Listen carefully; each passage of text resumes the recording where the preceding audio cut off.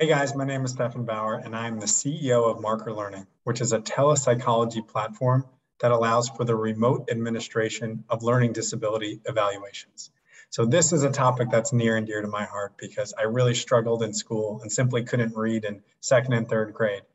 My mom ended up paying $8,000 for an evaluation for learning disabilities, and I was diagnosed with dyslexia. From there, I went on to Yale and worked at McKinsey for the last few years.